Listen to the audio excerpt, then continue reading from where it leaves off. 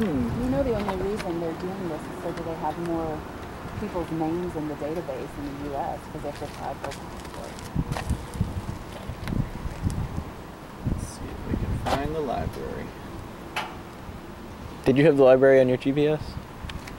I'm gonna check it out. Yeah, does anyone have a cell signal? I do not. I'm wrong. You do? Yeah, Yeah, he's on the Canada network. I'm on my network. I'm on Rogers. Yeah, try. Which is good because they said my other one only says it's for 10 days. I can do the roaming thing. All right. So what am I looking for? Try to find the library. If you're ready, we're actually now